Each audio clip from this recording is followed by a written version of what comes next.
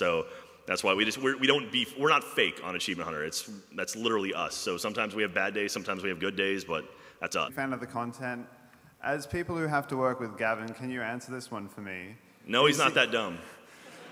That's where I was going with this. Yeah, we've heard that question before. So he's just a really good troll. Gavin's one of the smartest guys I know. He's a funny motherfucker, and he plays it up so well that it's like it's kind of like a character in a sense. Yeah. I mean, we all like every time we're recording stuff, we kind of play caricatures of ourselves, and we all sort of have our own traits that we amplify for videos. Of course, that's complete bullshit because I was just talking about us being genuine. Not true, Jack. I smoke copious amounts of weed every day. Every day. Ray, massive pothead.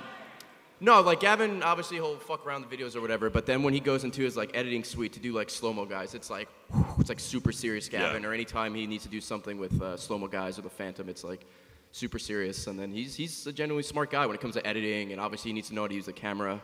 But then when we play Worms, he walks off the fucking edge. So I mean, it's hit and miss with him.